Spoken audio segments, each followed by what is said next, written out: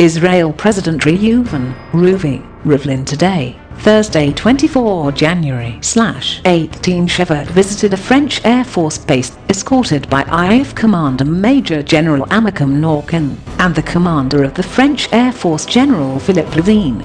His visit focused on the cooperation between the two forces, which has developed over the years, and included a comprehensive tour of the base to see the variety of combat aircraft stationed there. Trying to preserve peace and security around the Mediterranean is not a simple task, said the president. It requires constant attention, and for all those who want peace and stability to work together. France, and the French Air Force in particular, play a key role in maintaining regional stability. The unique capabilities of the French armed forces, especially the Air Force, and the commitment of your people, put France at the vanguard of the war on terror. The cooperation between our two armies strengthens us both in fighting terror and preserving regional stability.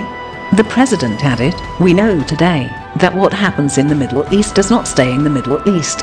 When radical fundamentalist forces threaten the Middle East, they also threaten Europe and the entire free world. Unfortunately, the terrorist attacks on France prove that it is not a theoretical threat, but one that demands action." The French Air Force knows that maintaining stability in the Middle East and in Africa, fighting terrorist organizations and terrorist regimes are key to stability and continued prosperity for France and for all of Europe. In a world where such threats are commonplace, it is vital that we protect, deepen and expand the military cooperation between us in the air, on land, at sea and between our intelligence services. Israel Air Force Commander Major General Amicum Norkin thanked his French counterpart for his hospitality and said, "Some 60 years ago, we signed the first cooperation agreement between our two air forces, and since then we make sure to pass on the tradition of those special links to all our pilots."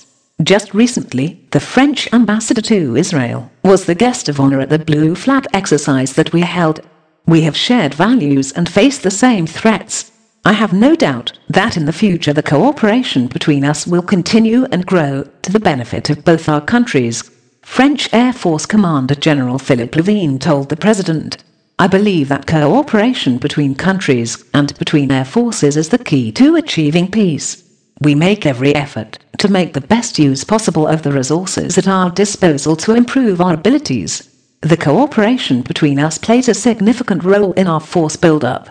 On behalf of the French Air Force, I am delighted to have this opportunity to welcome you here, and thank you for this important visit."